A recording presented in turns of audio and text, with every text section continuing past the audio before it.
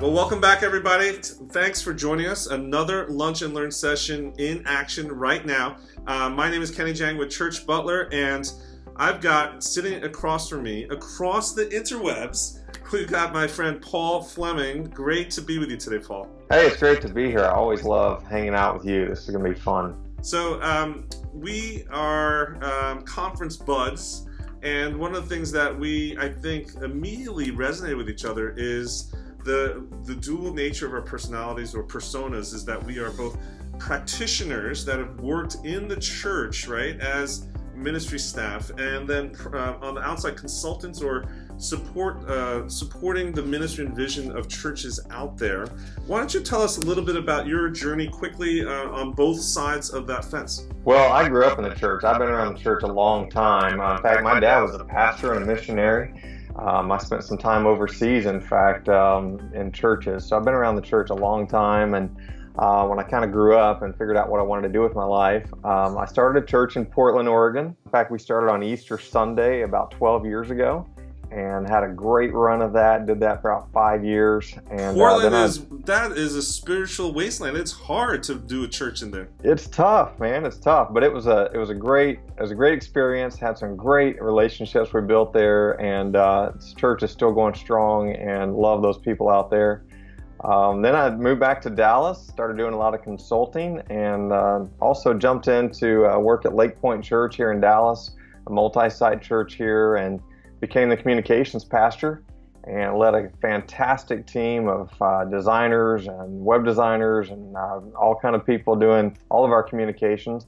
And we had a great time, and that was a whole different ballgame. So being able to see it on both sides of the spectrum, from a church of 300 to a church of 30,000, was really enlightening and a great experience for me. Yeah, and what I appreciate the most, though, is that you can empathize with the ministry leaders and staff that are watching this conversation today in a way that I think is very practical and tactical.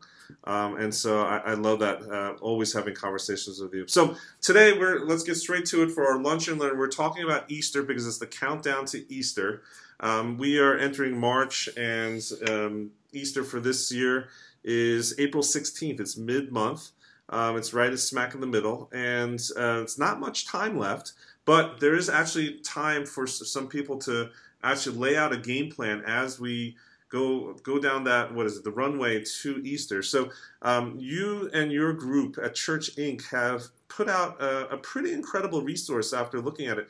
Why don't you share with us exactly just the 30,000-foot view of what it is, and then we can talk through some of the elements in it. Yeah, absolutely. You know, it's funny about Easter. You know, the date always changes, right? With Christmas, you always know when it's happening. But with Easter, you know, every year, sometimes it's early, sometimes it's late. But you know what's true is that something I've discovered is that no matter when it is, if it's early or late, we always seem to be behind, right? We're never, even if it's like this year, April 16th, that's late, but we got a few extra weeks to plan. But I guarantee you there are so many church leaders out there right now just sweating it. Or I have some friends I talked to this week, they haven't even thought about Easter yet. Oh, they're just way behind. So we put together a great resource that pulled together 2 decades of experience working in the church, and just said, you know, what are the checklists that we need? What are the things that we need to be thinking about? What's our timeline need to be looking like? What are the assets that we need to pull together? And not just, of course, we do at Church Inc. a lot of printing and signage, but we started looking at it from the holistic side of not just print and signage, but also what was our social media channels and our website communication channels need to look like. And so it's a great free resource. It's just loaded with some checklists for leaders. And I might say, you know, it's for churches of all sizes, small churches, large churches. It's a great blueprint. We call it a roadmap, communication roadmap for Easter. And full of great ideas, some tips that we've learned over the years, and we just want to share it with people and help maybe help de-stress this time of year a little bit and make it a better experience for them and their community. One of the things I really appreciate about the resource is that you actually share with them, I think it's 5 specific milestones or deadlines, so that people are keeping pace and understanding where they are in this whole game of getting ready for Easter, right? Can you share a little bit about that? Why it's important to stay on top of that? Yeah, well, like I said earlier, I mean, we're always behind on it, right? And so it's funny because I threw this out to a few people this week, and I just said, "Hey guys, it's about 8 weeks from Easter right now, this week, and so here's where we need to be." And you could kind of see the collective gasp of people going, "What? We haven't even thought about this yet." And so I've got 5 key deadlines that I kind of put together and have used for years that are kind of things like, when do we need to get the concept ready and the theme ready for Easter? And that's maybe 10 weeks out. And then when do we need to start proofing the collateral? And we need to actually get things to print. And when do we need to actually get the website up? And there's some key deadlines. And in this resource, we list out all 5 of them. And we tried to make them generic enough so that no matter when the date is every year, it's still true because we put like week markers, 2 weeks out, 4 weeks out, 6 weeks out, 8 weeks out. And so I would encourage everyone to download it because we're at 8 weeks now. And so there's some real key milestones that they need to be at. And my guess is a lot of churches are not there yet. And so we need to kind of probably pick up the pace and get on track. Yeah, definitely. One of the things that I really like about it is that you did break it down into those steps, and then it's basically checklist for every single process, right? Whether it's communications for your service, stuff for your small group, email, social media, things that you have to talk about your website, signage needs. Signage is one of those like long laundry lists that you just it's hard to just sit down and tackle all at once. And so having those lists and checklists available, I think, is just really, really, it's a blessing, it's a resource, especially for people who are actually, to be quite honest, behind the 8 ball and haven't even thought about it yet. This is kind of like the Cliff Note version to get you up to speed, right? Yeah, it is. And I mean, let's be honest. It doesn't matter if you're a church of 100 or 10,000. It's just a lot of work. And there's so many moving parts and there's a lot of pieces. And so what we try to do with this resource is go, let's try to make it a little bit more methodical. And in fact, one of the tips that we have at the very end is whatever you do this year for Easter, go ahead and record that and put in a base camp list so that next year you've already got it. And that's the key, having some kind of checklist where, maybe we give you some ideas, but in your context, you need 30 more things that you need to do, or you need 30 things less that you don't need to do. But for your context, put it in Basecamp and have a checklist so that you can pull that up and just kind of methodically go through it and not feel so stressed because you've already got your list and you're ready to go. And it's also important, I might add, that we kind of put those in order for people. People a lot of times start working on the digital assets, which is fantastic, and they get all excited about that. But they're missing that they've got a print deadline that's coming up, and they've got to make sure they get that to press first, and then they start working on the other items. And so hopefully the resource will kind of help them walk through that a little bit. Yeah, so so Church Inc., you guys are obviously in the printing business, and despite everyone thinking that everything's digital, there's so much to print, right? And it's not just paper; it's banners and signage and lawn signs, etc. One of the deadlines is direct mail. How far in advance are you recommending people actually get stuff to Church Inc. in order to get that out in time? Yeah, that's a great question. We recommend 6 weeks. And so that gives you some buffer time. Most of us as nonprofits, we want the nonprofit pricing with the post office, of course. And so with that, they don't guarantee an exact date of delivery. They kind of give you a 3 to 5 day window. And so we like to kind of build some time in for that. So if you can get things off to press 6 weeks ahead, it gives us some time to kind of, take care of the Murphy Law and see if there's something that's not right that needs to be fixed. And then we get it sent to press and then send it to the post office for delivery. And it gives you plenty of time so that they'll get that about 2 weeks prior to your service. That's about the sweet spot. Gotcha. So if you're thinking direct mail, then this is the time to actually pick up the phone at Church Inc. and start that consultation call to get an idea of what's needed, right? We had another lunch and learn with my friend Peter Goeski in Hope City, Sarasota. He's a church planter, and they use direct mail for their launch of the church and filled the house. The overwhelming number of people who said on the connection cards that I got the information about this church through direct mail was actually pretty incredible. And so I think that's an underutilized weapon of choice for church communicators these days, right? Well, it is. And one thing I say a lot is that your offline collateral, such as a mailer, should have one particular goal, and that's to point people online. And so, whether it's an invite card or a mailer, the value in that is that they work in tandem with your online assets. And so, you're really pushing people to your website with a real easy to remember URL, such as yourchurch.com/Easter, or something really simple. And we're really trying to get people into the habit of going online to find the information, but maybe that mailer is the way that gets them there. And so we try to connect those dots a little bit. Gotcha. And so, talking about some hybrid strategies, offline to online, do you recommend the call to actions in the actual, say, the postcard or the letter or whatever it might be, the mailer, to go to the homepage of the church? What's the URL? Where are you pointing them online? Yeah, that's a great question. I think for a big event like Easter, you've got a really fabulous opportunity. And so my recommendation is that you create kind of a more of a landing page and I recommend mychurch.com/Easter because everyone's going to remember that. Don't put some long URL or some hard to remember, something like that. Just make it really simple. But by doing that, you might be able to share some real specific info about Easter. For instance, some larger churches need people to kind of register for a seat because seating is limited. And that way it doesn't clutter up your homepage and you can share some real specific info about Easter. So that's my recommendation. If you don't have that much content, though, you can always just point them to your homepage. But one of the values of pointing them to like a directory like /Easter is that you can track your results a little bit better too. So on your Google Analytics, you can kind of see what kind of traction came to that specialized URL. That's really good. And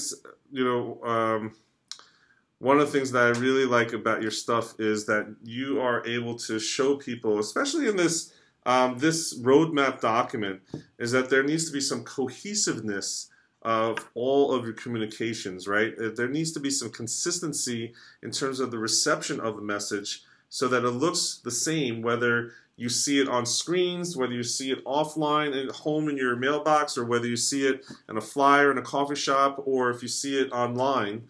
There needs to be some consistency. Yeah, absolutely. It's kind of like you're branding this little micro event for a period of time. And everywhere your audience looks in your community, they need to kind of go, oh, that's the church that sent me the mailer. Oh, and that's the billboard that I saw, or that was my friend that gave me that invite. And so everywhere they look, they need to kind of see those kind of pointers that are directing them to that one central location.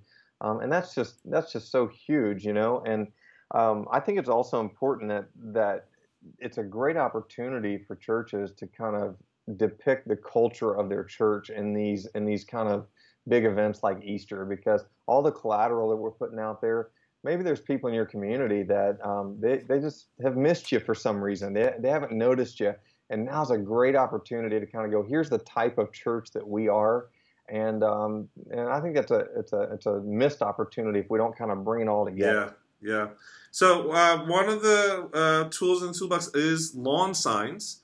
Can you tell us a little bit about how you think people should be utilizing those? Because I don't think people are that creative about it. You see it in elections. The recent election, lawn signs were all over. You see it even in now nonprofit or fundraisers for charities, for bike-a-thons and stuff. People are putting them on lawns. Is it appropriate for churches to do the same thing? What are you thinking about with lawn signs? Man, I love them. I really do. They're very economical. We can do some fun things with them, like create custom shapes with them. They don't have to be a square. Yeah, we can make them a shape. If you got a special theme that you're trying to project, we can kind of cut them to that shape and do whatever. But there's two ways I think that are most helpful to use them. One is around your church property. Sure. That's an obvious, easy way. We like to stagger them maybe every 10 feet or 15 feet apart. If your local laws will let you do that, and sometimes they're a little hard on that. But I think the better way to use it is if you've got the budget to do it, you give every person in your church one of these signs to take home and let them put there in their front yard. It's got very simple information such as the date, the time, and the website, and that's it. And maybe some little call to action like join us at such and such church. But now what you're kind of doing is taking an offline tool and giving it kind of a little bit of a viral nature to it, because you could be promoting your church Easter service in 100 or 50 or 500 yards. And that's a really cool opportunity. And here's what's, I think, really important about that. It also inspires your members, and it gives them a chance to be evangelistic. It gives them a chance to let their neighbors know, hey, we're Christ followers, we're going to this church. And so it's one of those tools that you kind of get a double win out of. Yeah, it's an easy way. We always tell people to tell your neighbors about it, tell your neighbors about it. And this is actually, it's kind of like a lazy way that people can get away with it, but probably more effective at getting the word out and then stimulating conversation. When you go out to get your mail or someone sees you walking the dog, it's actually a conversation starter. It totally is. And I think that's really what, as leaders in the church, that's one of the things that needs to be on our radar. There's a Yeah. lot of tactics that you can you can do this and that. In different churches, things work in different contexts. But the most important thing that I think leaders need to be thinking is, how are we going to equip our members to go invite people in their context? Right. Because, as leaders, we don't know everyone in our community. There's no way we can single-handedly do that. We can do our job from the stage, but we got to get it into the hands of the people and let them go be bold and learn those little baby steps of maybe just handing an invite card to somebody and going, would you like to come to Easter with us? For some people, that is a massive, Yes. massive thing. Yes. But, it's actually a little tools like that are actually part of us building into their spiritual formation, which is actually kind of a cool process. Nice, nice. As we close out this interview, what's the one thing people should be thinking about in terms of their preparation for Easter? What's the one piece of advice for the pastor that's a solo pastor, or maybe maybe an assistant pastor? Most of the churches in this country are 100 or less, so you're talking about 100, 200 people in the congregation. What's your advice in terms of planning the road up to Easter? What should be their number one concern, or what are they doing right now? Yeah, that's a great question. I think it's kind of related to the last little thing that we were talking about. There's a lot of things that you can do, and our guide will give you lots of ideas. Some of them you can afford, some of you may not be able to. But I think the one thing, if I were to have 500 leaders in the room and go, what's the one thing you need to be thinking about? I don't think it's a necessary a tactic. Yeah. I think it's more of a concept, and the concept is this. How are we going to equip and inspire people to invite their friends to Easter? To me, that's the one thing they need to be thinking about. That could be invite cards, it could be yard signs, it could be billboards, it could be Facebook advertisements, it could be mailers. But whatever it is, we need to be gathering in a room, either with our team or by ourselves if we're a small church, and just going, how are we going to talk this up and inspire people to go get involved? If there's nothing else that we do, we don't have the fancy postcard, or we don't have this, there's nothing else we do. We've got to figure out, how are we going to equip people and inspire them to get their friend to come to church. Gotcha. That's good parting words. I really appreciate it. And I think that's what the practitioner side in you actually brings out, right? Because it's not about the tactics. It's not about the checklists. It's about something bigger. So thank you so much for that wisdom and also the practical resource. Remind us, where exactly can they get this roadmap download kit? Yeah, it's really simple. Our website is churchinc.com/roadmap. That's where we've housed this document. You can have it for free. It's our gift to you. churchinc.com/roadmap. And we'll be glad to answer any questions you got. Our team is standing by all the time for instant chat on our site. And so if we can help you think through that, we'd love to. Awesome. And then if they want to get in touch with you after today's conversation, what's the best way for someone to get in touch with you directly? Yeah, for me personally, probably on Twitter. My handle is @CastYourVision. And so that's probably the best way they can hit me up, and I'll be glad to interact with them and coach them through whatever their challenges are. I'd love to. Yeah, the one thing I really do love about you and your organization is that it's just you're very accessible. You've been very, very accessible, which is kind of you would think that's intentional and assumed in all businesses, that they're customer service oriented.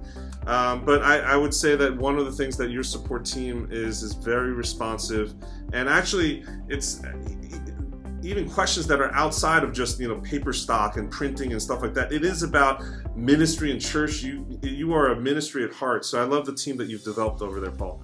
Yeah, I've got a great team, and I'll tell you, every one of our team members are church people, and so they get it. Gotcha. Well, thank you so much for stopping by for today's Lunch and Learn. Really need to get you back I want to do a brainstorming session with you to really start to think about what are some innovative ways to use direct mail or other things offline. Even signage. I think signage is something that churches really need to talk about. So if you would come back another time soon for a Lunch and Learn, I would love to have that. We'd love it. Thanks, Kenny. I appreciate it. Okay. Have a day, folks, and drop a comment below. Tell us what you learned. Tell us what questions you have, and let us know how you're liking this Lunch and Learn series of our podcast and resource here at the Church Butler. I'm Kenny Jang. Thanks for watching today. Catch you next time here for another Church Butler Lunch and Learn.